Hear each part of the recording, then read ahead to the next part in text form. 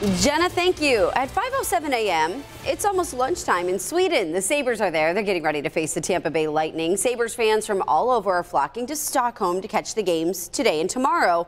And owner Terry Pegula is there right now. The Sabres tweeting a picture of him saying hi to fans who are making their way out. Now, the puck drop is at 2 p.m. our time, so the Sabres have fans covered here at home.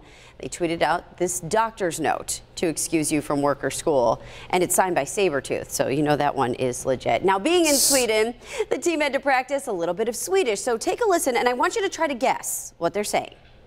Längst upp, där mamma kommer kakorna. Längst upp, där mamma gömmer kakorna. Längst upp, där mamma gömmer kakorna. Längst upp på hyllan, där mamma gömmer kakorna. Okay, you got a couple of ringers in there. Ed, any guesses? You know what it is. Yeah, let's lose the super. You can actually see what they're saying here. That would be Rick Jenneret's Top Shelf, where Mama hides the cookies. He's going to be calling that game here at home. Was that your best Rick Jenneret? No.